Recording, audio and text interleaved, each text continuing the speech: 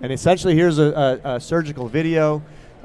This is with the OMNI Edge. So there's going to be more viscoelastic delivery. It's going to be a little different of a view. This is a direct gonio prism that I'm using, so instead of turning the head.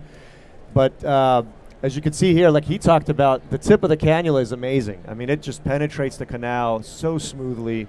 And you're seeing that blue catheter go around, and now as I'm retracting it, you know, the canal starts to stretch and dilate even more than with the ergo, and that's really nice to see.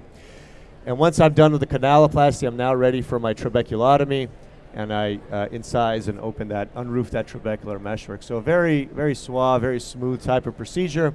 Now in his mild eye, I did, you know, one quadrant to one hemisphere, but in the more moderate eye, I decided I'm going to tailor it to the needs of the disease, and essentially performed more treatment. And that's again the beauty of the procedure.